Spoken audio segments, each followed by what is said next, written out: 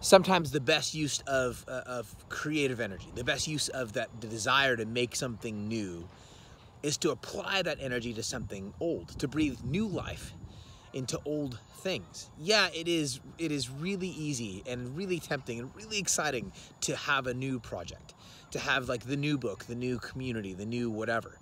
New is general. There's nothing like the feeling of something new, said Trent Reznor, and that's so true. But oftentimes I feel like that energy, that the energy to create new or to bring newness, gets wasted on the void, gets wasted on the startup.